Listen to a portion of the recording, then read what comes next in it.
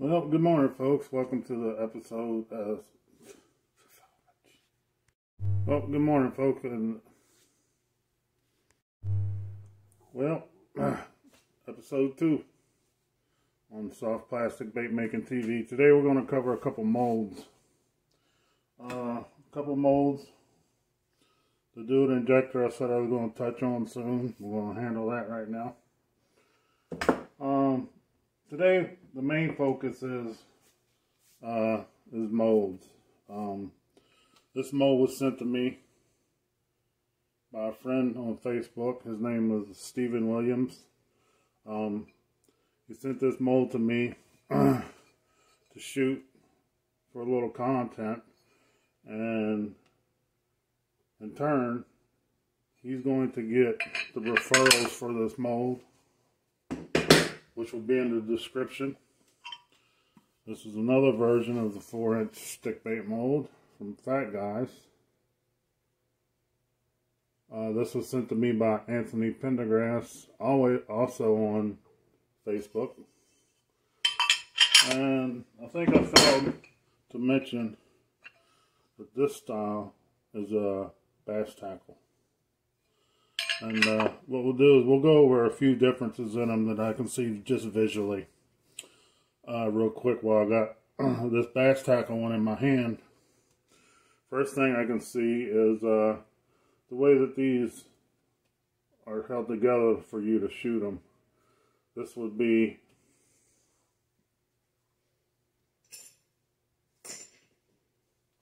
a stud like this that would be in here permanently. Then they would just be a wing nut. There'd be a wing nut on the other side just to cinch them down tight. He did the same thing I did, which I thought was kind of cool. But he took them out because then he just used the little T-nut or whatever they call this one, thumb bolt. They use this in it. He used that. That's the same thing I do too. I take the wing nuts off, and you can use anything you want. But let's look at this real quick on the inside. And what we're going to focus on is the side that's vented, the style of the bait. And I'll get both of these side by side so you can see them side by side. This one looks like it has a wide flat vent. Got relief vents in between each one, each bait. All across the bottom it's vented. Very, very well vented mold. I haven't shot this one, so I can't speak for this one yet. One thing I noticed is there's no egg sight, which, hey, that's fine, you know. Visually, you might like egg sight. Visually, you might not like egg sight. So, that's the Basstackle one. Doesn't look like the backside's finished. It looks just like a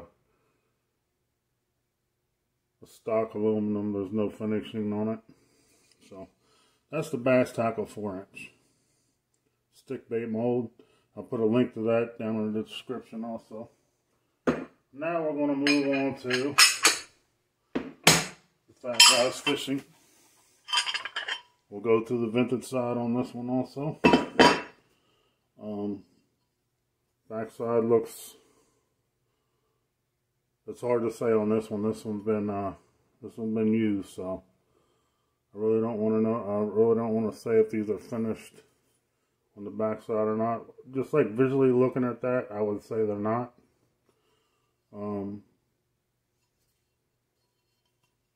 I'll show you why. I'll find one that's actually is. And I'll show you the difference.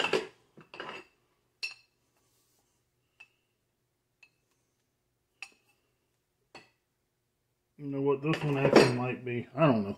Anyways, I guess that really don't matter. But visually, you can see there's a different setup on the runner. You know, this is what makes each company their own. They have their own little system of things they do to make their molds. As you can see the vent lines here. relief lines in the middle of each bait. Visually on the bait itself, I can see already there is an egg sac in this one. I might be wrong, but this one looks like it's going to be a little thicker bait, a little more girth to it. But anyways, that's the two molds. What we're going to do is we're going to go ahead and set this down. I'm going to get set up on the on top of the bench up here, where we're going to point down to the action, and we're going to actually make some green pumpkin magic, I think is what they call it, or what do they call it? Magic Craw. We're going to make some magic craw. I'm going to share my recipe with you, and if you like it, you're welcome to use it. If you don't, then just don't use it. I guess that's where that goes. So I'll be right back. I'm going to put you up here. We're going to get down, looking down at the action, and we'll see you then.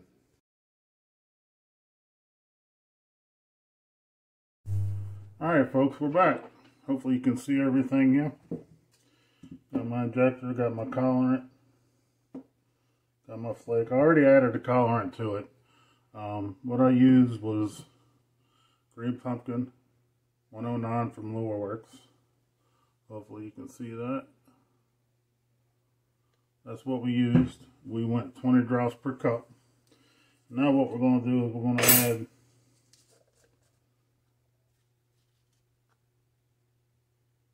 some blue highlight. We got that from Do It Molds. We're going to add, I like mine a little heavy. We're going to add 2 dashes.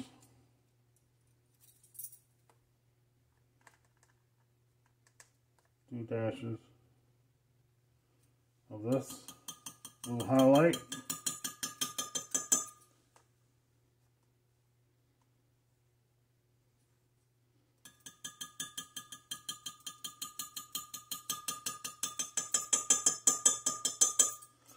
What we're going to do now is we're going to stir that in before we heat this up. What that does is it helps avoid clumping. It seems to me like it gets mixed in better. So we're just going to stand here. We're going to mix this up and be right back. Alright, and we're back just like that. And hopefully you can see that blue sheen in there. We're going to throw this in the microwave and show you what it looks like when it comes out.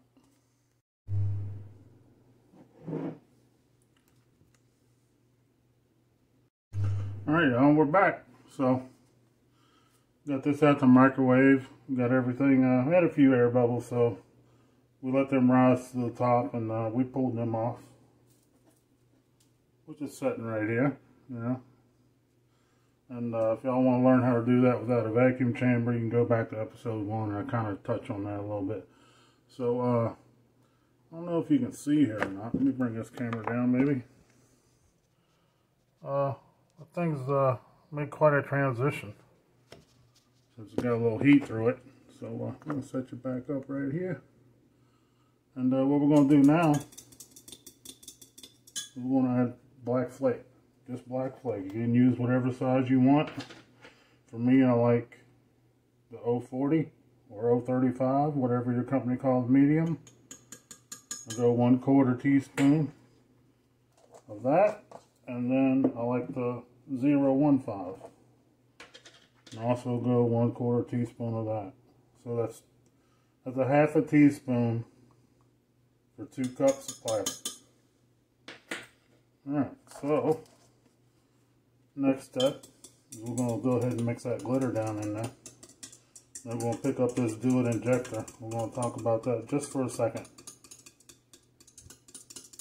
We'll touch on that and then we'll get to injecting these molds.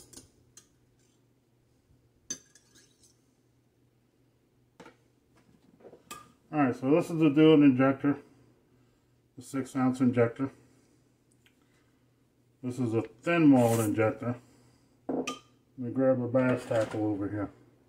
So this is a thin walled injector, which means that this is going to heat up a lot quicker than this one, which is a Basstackle thick wall injector. find mine. So hopefully y'all can see that difference. This is a little 3 ounce from Basstackle. But anyways, we'll get past that real quick. And this is the way I use this injector. And this is why I love this injector.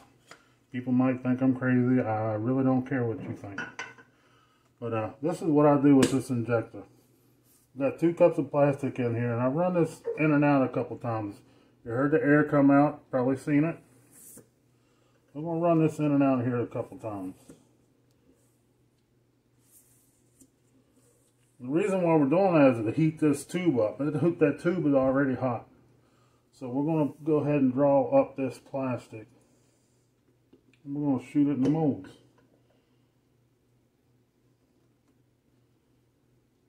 I'm not sure if we'll get both of them out of this one injector, but we will find out.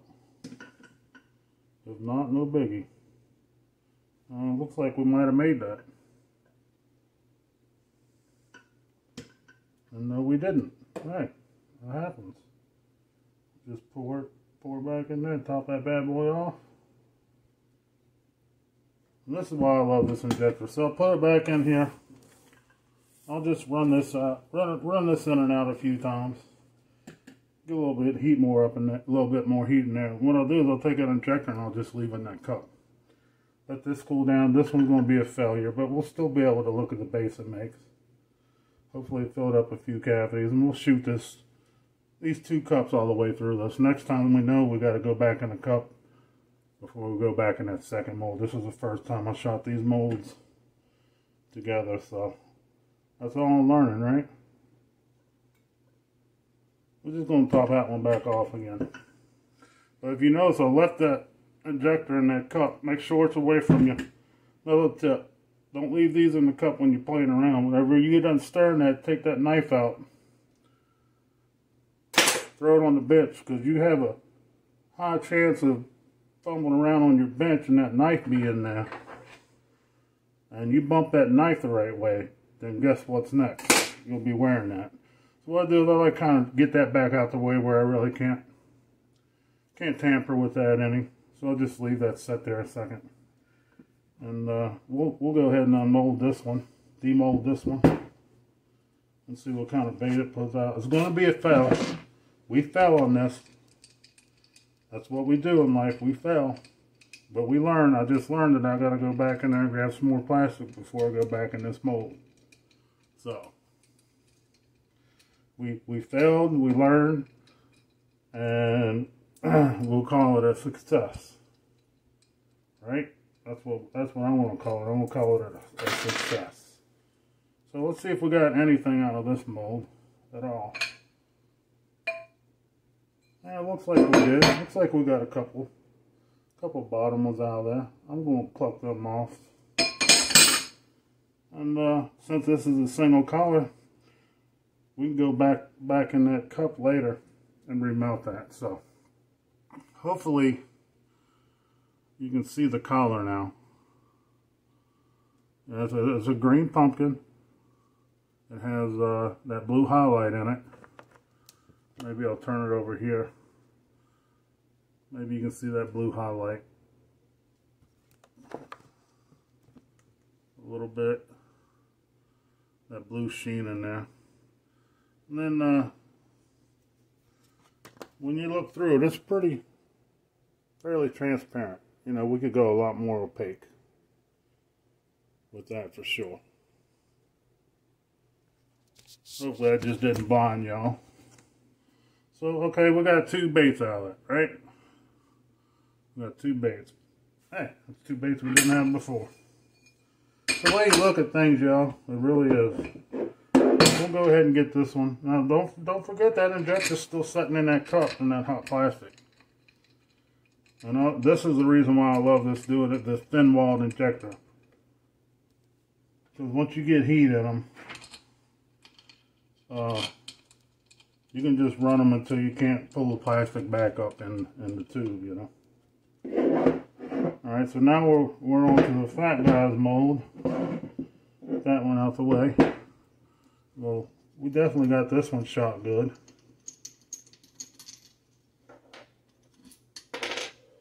This one filled fine. And this is the baits from it. As you can see right there, it probably looks pretty blue. Like I say, I like my Magic Craw fairly blue. When we take that out of there, it's going to lose some of that blue quality to it.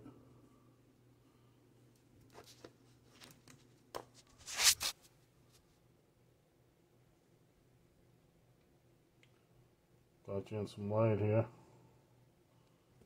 And then we got upside down and everything. We have a mess still, y'all.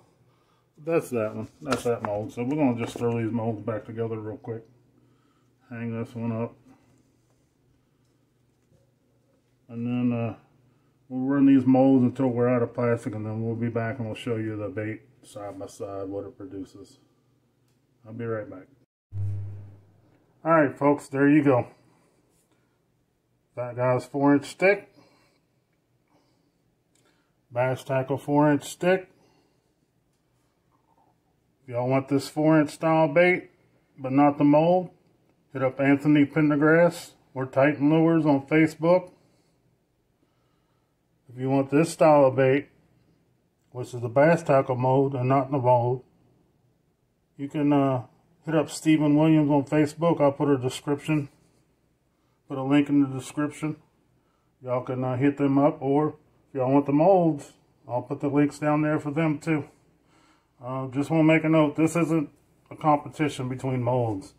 This was molds that these guys was gracious enough to send me and put trust in me that I would send these molds back, and that's exactly what I'm going to do. I'm going to get these ready, send them back. These few little baits I made, I'll sell for my little bit of time. This is it.